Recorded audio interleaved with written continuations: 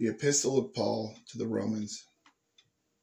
Paul, the servant of Jesus Christ, called to be an apostle, put apart to preach the gospel of God, which he hath promised before by his prophets in the Holy Scriptures, concerning his Son Jesus Christ our Lord, which was made the seed of David according to the flesh, and declared mightily to be the Son of God, touching the Spirit of sanctification by the resurrection from the dead,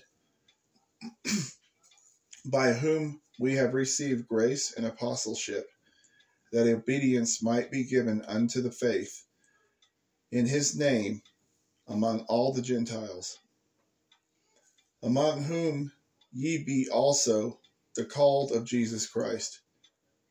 To all you that be at Rome, beloved of God, called to be saints, grace be with you, and peace from God our Father, and from the Lord Jesus Christ. First, I thank my God through Jesus Christ for you all, because your faith is published throughout the whole world. For God is my witness, whom I serve in my spirit, in the gospel of his Son, that without ceasing I make mention of you, always in my prayers, beseeching that by some means, one time or another, I might have a prosperous journey by the will of God to come to you. For I long to see you, that I might bestow amongst you some spiritual gift to strengthen you.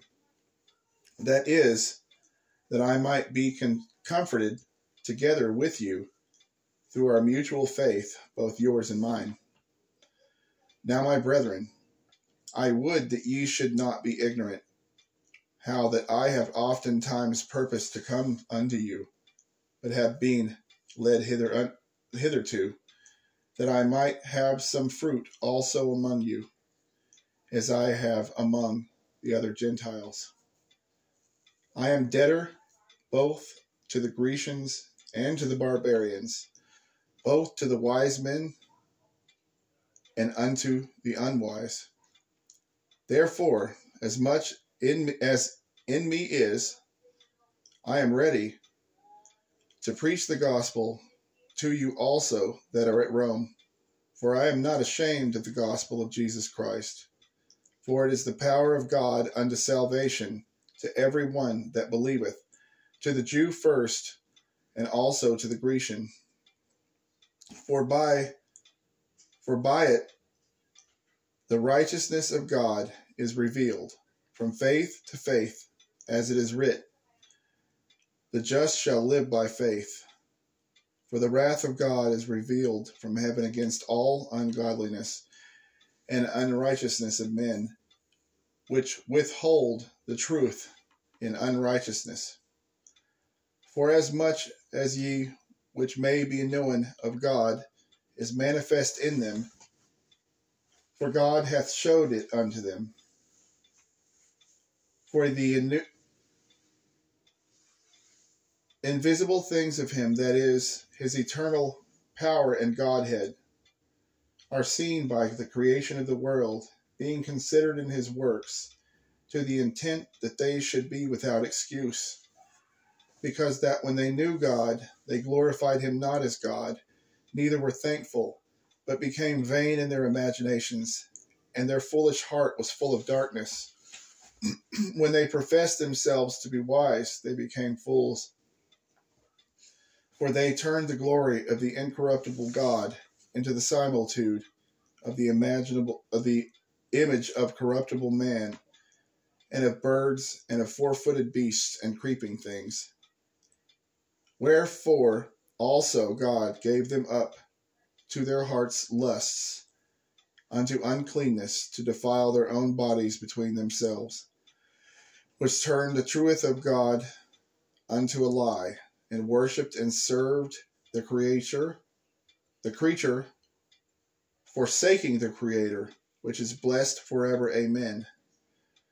For this cause God gave them up unto vile affections, for even their women did change the natural use into that which is against nature.